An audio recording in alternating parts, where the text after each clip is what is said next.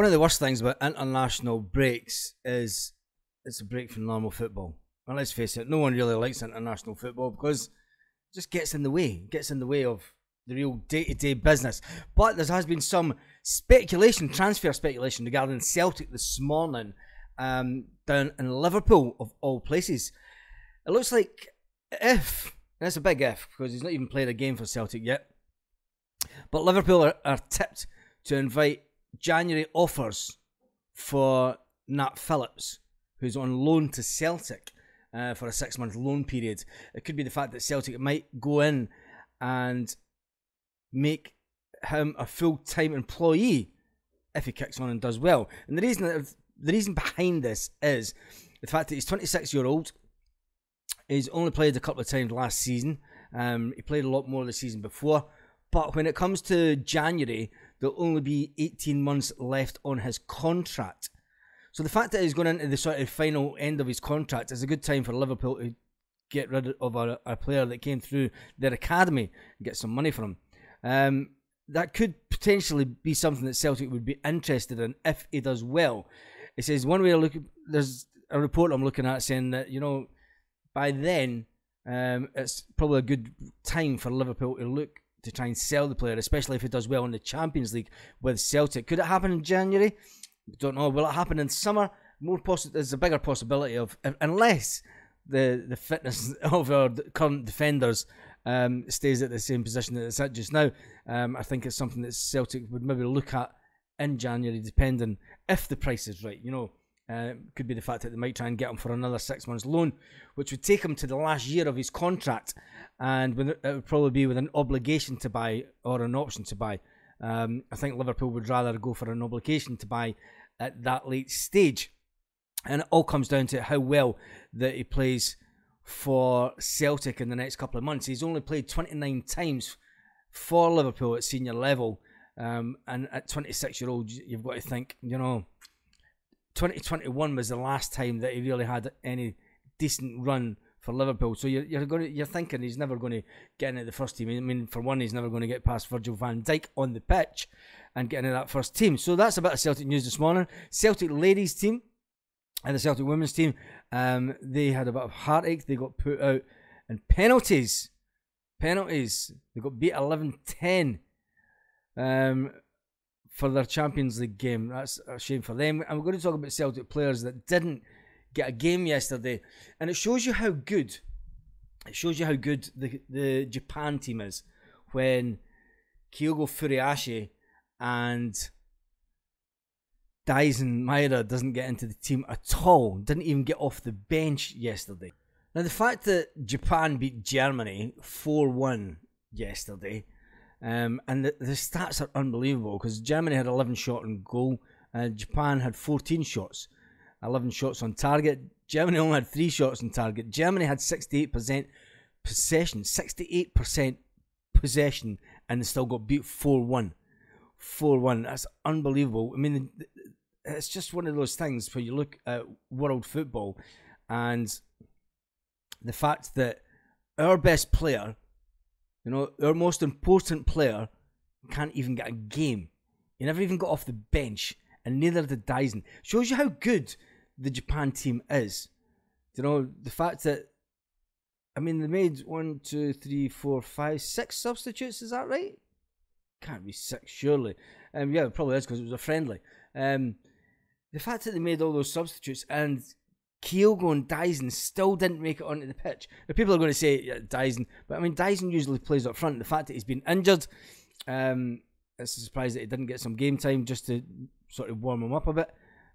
But they've kept him out, and they kept Kyogo out of the team. So tell me your thoughts on that, and make sure you give the video a big thumbs up and tell me where you are in the world watching the video this Sunday morning. Now, we all know last week that Scott Brown left his job at Fleetwood Town, which was highly disappointing for us as Celtic fans, as we would have liked to see him progress after the way that he did last year. He took to Instagram yesterday, obviously after composing his thoughts, and didn't want to be too reactive to the fact that he had just been dismissed as head coach of Fleetwood. He took to Instagram and he said, look, he says, I'm sad to leave Fleetwood Town. after only 15 months as head coach. I would like to thank the board for giving me the opportunity to join the club last May. We worked hard through my time at the club. After a challenging start, we continue the club's excellent record in League One. I was fully committed to the club and excited to sign a new contract in the summer. Our ambitions were to build on the 13th place finish last season and our record-breaking FA Cup run, which he managed. However, it was a disappointing start to the season, which resulted in a situation in which Stephen Whittaker and Barry Nicholson and I have left the club. I would like to thank Stephen, Barry and a few others for their hard support off and on the pitch. I would also like to thank the wider staff, team and club that show up every day to make sure that the team can perform at the highest possible level, says Scott. Scott says the whole group have taken responsibility for the performances and poor results in the last month. But I am proud of the success we shared as a team last season, and I expect the team to pull together and climb the table soon. I'd like to thank each of the players for their efforts during my time at the club, says Scott Brown. Scott Brown went on to say then, he says, thank to the fans who welcomed me to the club and got behind me last season. I wish the club the very best for the future, and I look forward to watching the players progress and the team progress for years to come. I really enjoyed my experience as manager, my first experience as manager, and I look forward to taking what I have learnt at Fleetwood into my next role in football. And that was Scott Brown. It's obviously he's going to get linked with a Hibs job after Hibs sacked their manager. Hibs sacked their manager a lot quicker than what Fleetwood do. I would suggest there'll be a bit of Scott Brown, as you know, it is right on his doorstep. It's only probably about 10 minutes to the training town, to the training site from where he stays. But would you advise him to take the Hibs job? I would say no. He needs to go back down a level and sort of work on his way up if he wants to get to the highest level, because I think Hibs as a club can pretty much finish off careers, if you ask me personally. But then what do I know about football? I've never played it. I've never managed. I only talk about it on YouTube. And yes, this is YouTube. It is not a professional platform. So when you come on here and you have a dig at me for not being professional enough, make sure that you could spell commentating properly.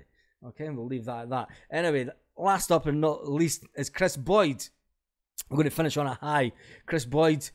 And we know how Kris Boyd likes to boast about everything bad about Celtic, and he likes to have a dig about Celtic.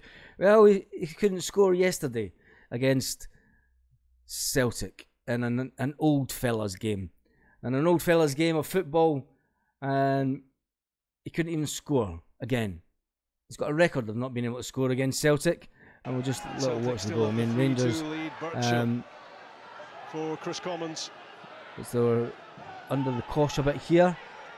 And then Rangers player steals the ball right through to Boydie, who's offside. He turns and he whacks the ball, and he does a Sibo. If you don't know who Sibo was and you can't remember that far back, you're far too young. But anyway, he misses. And Boydie, if you're going to come on to the TV next week and try and slay anybody, I hope Big Chris Sutton sees this, and I hope Big Chris Sutton gives you absolute pelters for that miss. Gary Hooper and Chris Commons were rolling back the years, putting in a shift for the game. But Kris Boyd at the Masters absolutely skied it. So on that note, it's just another Sunday, up for the morning. You know, Celtic are still top of the league. There's no games this weekend. It's boring. It's actually boring. Can't wait till next week. Anyway, on that note, have a fantastic day, Celtic fans all around the world. Lit. Roll up to the party, roll up to the party, roll up to the